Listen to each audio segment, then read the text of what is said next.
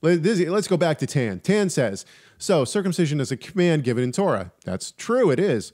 Yet the New Testament says that if anyone came to faith in Jesus, and then he references, and this is interesting as well, the references here are interesting. 1 Corinthians 7:18, they are not to seek for circumcision. Okay, I wonder what translation. Yeah, it means they shouldn't convert to become part of the. Yeah, it means don't convert to. Let's stop here, because the interesting thing is that I use this passage, the 1 Corinthians 7:18 passage.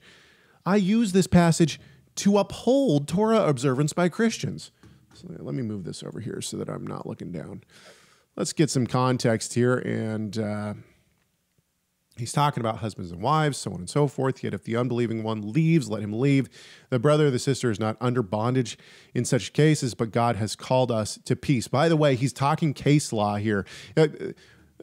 Paul is talking about the laws of Torah. He's talking about Torah for the believer.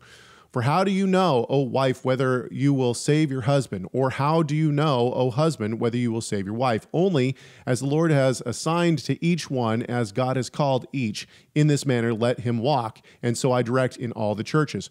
Was any man called when he was already circumcised? Now, there's translation issues here, but was any man called circumcised? He is not to become uncircumcised. Has anyone been called in uncircumcision? He is not to be uncircumcised. Now, check this out. Circumcision is nothing, and uncircumcision is nothing. But what matters is keeping the commandments of God. So the question that I would have for Tan in this specific passage, which he referenced, is, as you have already noted, circumcision is a command in the Torah.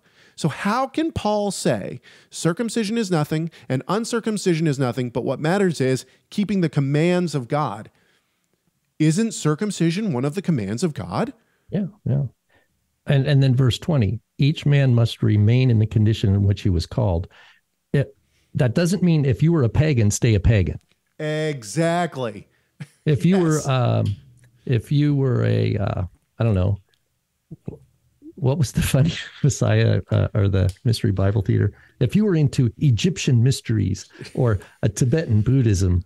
Yeah, I see. If you were called there, stay there. I see this guy coming and being like, hello. My name's Jonah, and I believe I've been in the cult of Mithra. And then Paul's like, you know what? Stay there. You need to stay there. So back to verse 17, let him walk in the calling. What does walk mean throughout the Bible? Walk is walking in the Torah. Yeah. Yes. Walking is what is it? Psalm 119 begins. Blessed are those who walk in the Torah. The idea of walking, what it means is that your learning of an application of the Torah comes from your new creation life as faith birthed from above in Messiah Yeshua. And to not be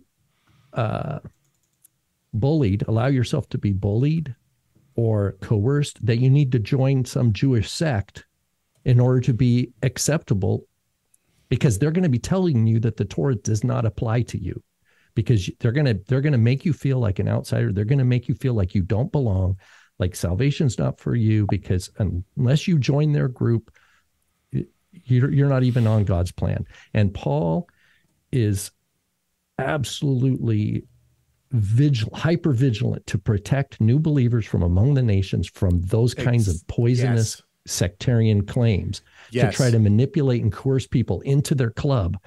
And we see it it's already happening with Yeshua with the whole hand washing, right? Right. You have Jews judging other Jews. Well, you're not included. You're not hand washing your hands right. You're not fasting on the right days. Like if Jews are doing that to other Jews, what do you think they were doing to Gentiles? They're saying, look, you got to do a backflip. You got to do 3 somersaults. You got to wait a year, come back. We got to test. We're going to inspect your house for how you wash your pots. You might have to divorce your wife. Yeah, exactly. And to clarify 18, you're correct, Caleb, that this is about translation. If a man was called who had already, the Greek is a unique construction here, and I know it looks simple in the English, but basically it means if you came to faith in Yeshua and you had already become a member of one of these sectarian groups. Yes, you have to leave. You can't still be in that sectarian group, but it doesn't. It says don't. The word uncircumcised. It says don't stretch your foreskin. That's Yikes. the actual. They called it epispasm, right? It actually said it's telling that person. It's like, look, because they're going, wow, well, I was physically circumcised, but I did it under the guise of joining this sectarian group, and now I've come to faith in Messiah. What do I do? Paul's like, okay. Yeah, don't do what these other Jews had done in the time of the Maccabees, which was try to remove this mark. He's like saying, actually, you got to retain.